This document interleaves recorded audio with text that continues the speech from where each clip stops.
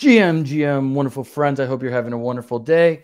Cucho, I'm grateful to do this one. This is actually, I don't even have to say probably. This is definitely your favorite NFT project of all time. We are talking about Artifact, and we're going to start at the history of it because a lot of people don't know that they've been around since 2020, different times. And in Web3, that feels like centuries ago. So, Cucho, why don't you start us off? Hope you're having a great day, and I'm grateful to do this with you, my buddy. Yeah, GM button. Really excited to talk about this. So yeah, let's dive in. These are the three founders behind Artifact. So on the left, you can ignore her.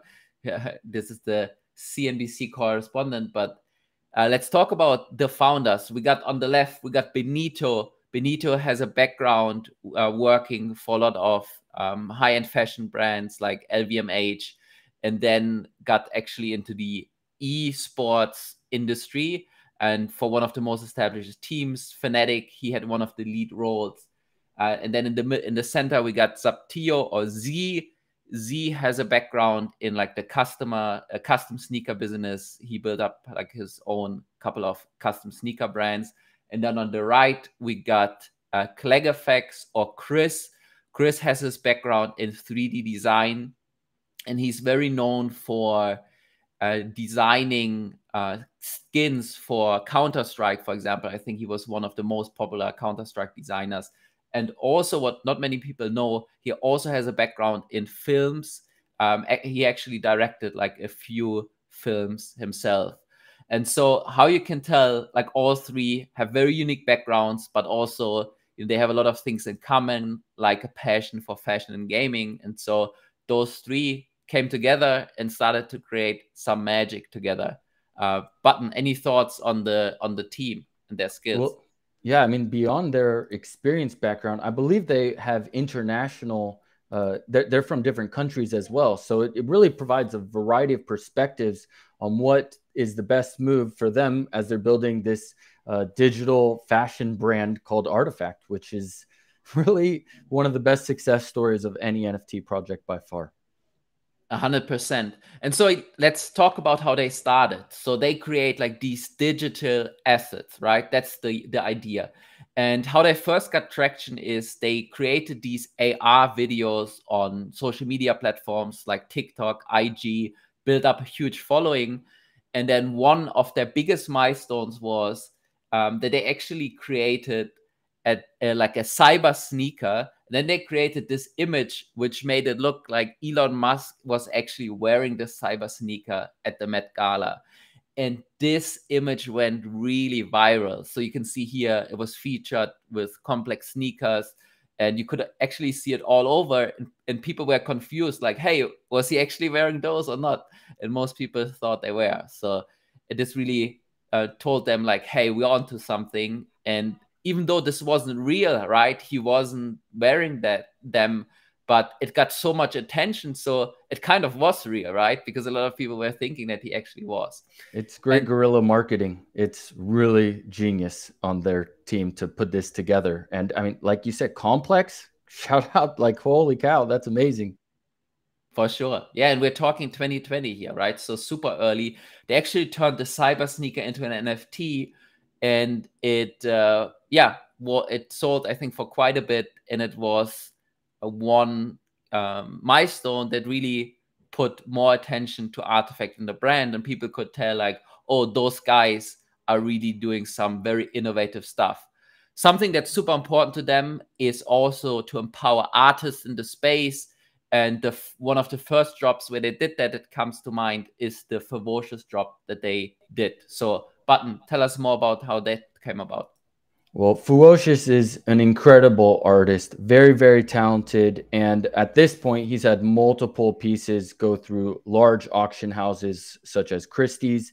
And this is an amazing moment where Fewocious gets to design an Artifact shoe. And these shoes were priced, I mean, quite expensive. You can see they're starting at $3,000 all the way to $10,000. But the attention to detail is so amazing. And Fewocious really captured it.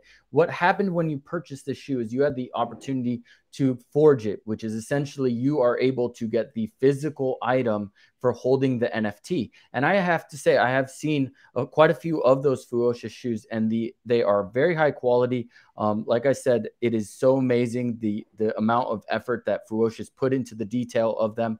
And not only did it provide a physical, but you also got a digital version of the shoe that you could wear in the metaverse in Decentraland as you're running around and going to different virtual events. So I mean, they came in swinging with the high prices, but if you look at the long term of things, this ended up being a really great opportunity to get into the artifact ecosystem, which has paid off many dividends to all the collectors. Yes. Yeah, and like you said, I mean, they raised a ton of money through this drop, right? But what the founders are most proud of with this drop is that the empowerment of artists, right? They knew Fewocious, wanted to design his own sneakers, and they empowered him to do exactly that. And so this is a theme. The artist empowerment is really a theme that you see, when you follow the journey of Artifact even after that. This is another drop that they did. It's called the space strips. So they provided like this space strip template, and then they partnered with 19 artists. And what's really cool, like a lot of these artists were like really small artists. So they were as young as like 15 years old, just starting out. And, Artifact gave them the opportunity to partner with them in creating their space strip design. And then actually with each space strip came also a custom sneaker design that each of the artists created. So really awesome to see how, they empower artists. Like they have their own category of NFTs, which is called the Artifact Creator NFTs. And so these are the NFTs where people from their community or other creators can partner with them to mint their own NFTs. But something else that was innovative was the Punks project. Tell us more about that one. So CryptoPunks are possibly one of the most well-recognized NFTs out there for PFP. And what they did is they set it up so that if you owned a CryptoPunk, you were able to mint these NFTs, which essentially provided you with a customized shoe based on the CryptoPunk that you own. So depending on like the colors that are used in your CryptoPunk, this is what the shoe ended up generating, or the look of the shoe come together. And what I've seen these shoes in real life as well. So you would also get the physical version of the shoe, and they are stunning. I mean, like they are legit. And to think that each one is customized to the punk itself is a beautiful thing. They're all unique in their own way. It's a great flex when you're walking around a conference and people are like, whoa, that means that this individual either had the punk at the time or possibly has the punk right now. It's an amazing project they put together. Mint price was 0.5, and only a few hundred ended up doing it, considering there's 10,000 CryptoPunks. Very, very small percentage. And at this point, those shoes, if you see them, they're a very special moment because they are that rare. So keep an eye out. I'm definitely always looking for those shoes when I go to any NFT conference. Yeah, imagine you got like the alien sneaker. I mean, that one, what a flex, right? But yeah, if Absolutely. you do have it, I highly recommend not wearing it. Like that's definitely one to stock and not to wear. But yeah, awesome project. And they were early, right? Right now we see more of these like one-of-ones fashion items being created based on the NFTs. But like this was early 2021, so Artifact was really one of the first in pioneering this type of drop. The next one we got to talk about was the Jeff Staple collab that they did. I mean, Jeff Staple is one of the OG sneaker designers. He's really one of the designers that really helped to start the entire sneaker movement. And if you know something about him, is that the symbol he always likes to use is the pigeon, also as representing his background in New York. And in the collab with Artifact, they said, hey, let's bring the pigeon into the metaverse.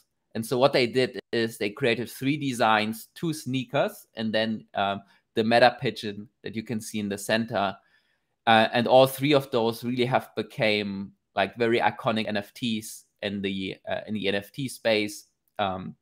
especially if you look at the Meta-Pigeon, that one, it sold is an edition of 100 sold for $1, but all the value that collectors got from this NFT since then has really been immense. So amazing, you know, value creation from Artifact and Jeff Staple as well for the collectors. Yeah, these are just like those CryptoPunks. You see these shoes out and about, you're like, wow, ultimate flex. I mean, they're so limited, and it also demonstrates that they got the NFT, which Clone X, they're really well put together when it comes to planning and utilizing the blockchain to reward collectors, participants. And for every single NFT that we just showed previously, you were able to mint for each one 3 mint vials, which we'll show right here, for just the small price of 0.05 and 0.05 ETH, which would later enable you to reveal it to get one of their avatars, one of their PFPs from their famous Clone X project, which there's so much involved in that. It really deserves its own video, and I can't wait to talk about the details of it. But dude, mint vials, 0.05. I know Kucho was very excited to mint as many as he possibly could.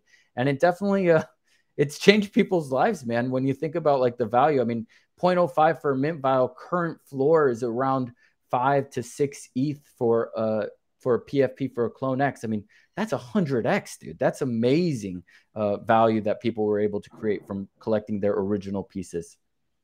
Yeah, I mean, Artifact, yeah, they did so much. They're really pioneers in the space. And like you said, we can't just cram everything in one video. So we're actually going to do a second one where we talk about the second part of their journey as a brand, from Clone X to Nike acquisition and everything else that they've done since then. So stay tuned for the second part. Make sure like and subscribe the video. It really helps us out to bring more eyes to the content we're creating. And shout out to all the HODL fam out there tuning in. Cheers, everyone. Later.